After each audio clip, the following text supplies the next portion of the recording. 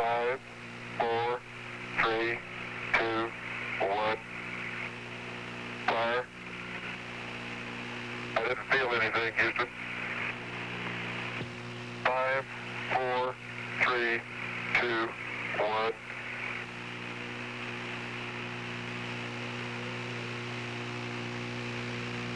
Let me try it again. 5, 4, 3, 2, 1. It just won't fire. 5, 4, 3, 2, 1. Fire. Got a good one. Hooray! We got one. The astronauts cut far back on their scheduled time for sample collection. Finally, even with a half-hour extension of the moonwalk, time ran out, and they headed for their home away from home, the LEM.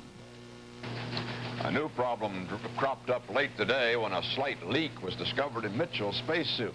It's not believed serious enough to cut short tomorrow morning's walk, scheduled for 4¼ hours, or possibly a bit longer. However, there is talk that the astronauts, impatient to get started on that second walk, might begin it as much as an hour or more before the scheduled 5:38 a.m. starting time. Our live, continuous color coverage of the walk is presently due to begin at 5:30 Eastern Time, but will be moved ahead if the walk starts early. The fifth and sixth men ever to walk on the moon, Alan Shepard and Edgar Mitchell, are back in their space capsule and presumably asleep after a strenuous and successful day. There was a time of stress before landing. With 10 minutes to go early this morning, an onboard computer in the lunar landing vehicle Antares decided that at the time of decision, it would abort the mission and send the craft back into moon orbit. Ground controllers worked fast and decided the landing could be made and told Shepard and Mitchell how to tell the computer to ignore its own conclusions. The craft landed neatly on a slight incline. Then there were some communications problems, but finally the moonwalks began. ABC's Jules Bergman reports. After an incredible pinpoint landing just 60 feet from their target point, Al, Shepard, and Ed Mitchell began a marathon moonwalk that lasted 4 hours and 47 minutes. And for almost the entire time, a small live color TV camera showed them at work. Al is on the surface, and it's been a long way, but we're here. Take a look at From Morrow. Take a look at Cone Crater, I should say, which is right where it should be, and is a very impressive sight. Antares, this is Houston. You are go for two-man EVA, over. Yes, it looks as though we landed in a fairly rough place. Okay, if you want to stand clear, we'll play the antenna. There we go.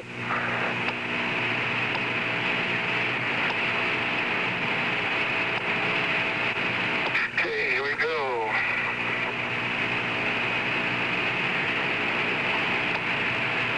Hung up at the top. All kinds of freebies in today's simulation. Roger, we got the boys in the back room working overtime. It's a very uneven landing area here. And I can see very definite indications of the radial dust pattern caused by the D10 engine.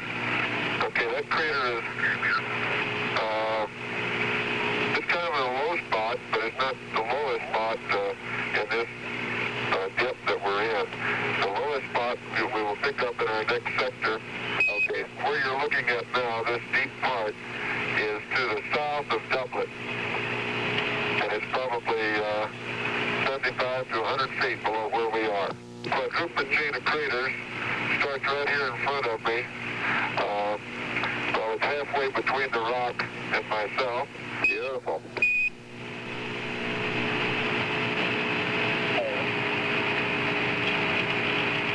There's so many different types of craters around here.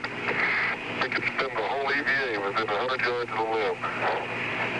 Okay, leave it alone. Don't follow much from that way.